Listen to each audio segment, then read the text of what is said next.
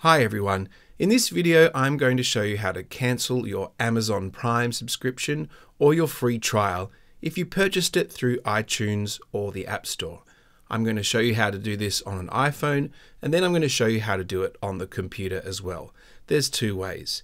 So first of all, if we want to cancel our Amazon Prime that we've gotten through iTunes, we simply find the App Store on our phone, which is this icon here. Once we've opened the App Store, we obviously need to be logged in with our Apple ID to do this. We go to the little icon on the top right hand corner. I've got a lot of updates to do, that's why I've got those red numbers there. Once we're on this screen, we simply scroll down and find two options here, purchased and subscriptions. If you click on subscriptions, you should see any active subscriptions that are going to rebill, and it will show you the next billing date down the bottom here. So I've got two. I've got Amazon Prime Video and Duolingo. I want to go ahead and cancel my Amazon Prime Video. If I wanted to do that, I would hit cancel subscription.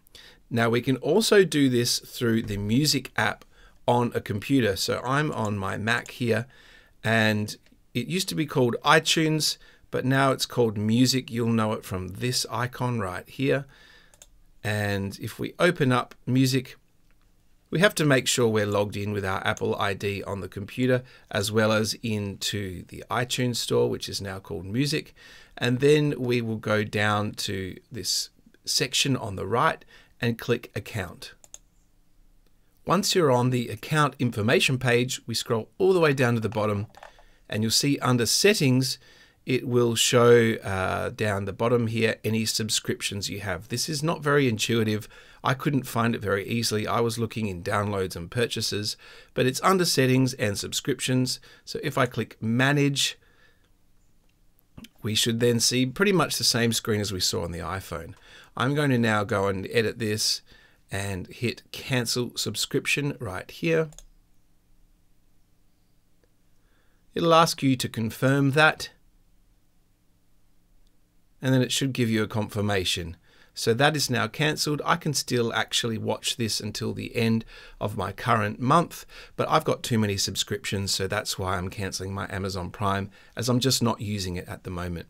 Once you're finished, click Done, and if we go now and look under the edit of that, you'll see that there's no rebill date. It just expires. So that's how you cancel your Amazon Prime on iTunes, which is now called Music, and also through the App Store on your iPhone. I hope you found this content valuable. If you did, make sure you drop a like and subscribe to this channel. If you have any requests for future content, please ask a question in the comment section. Thanks for watching everyone, and we'll see you in the next video.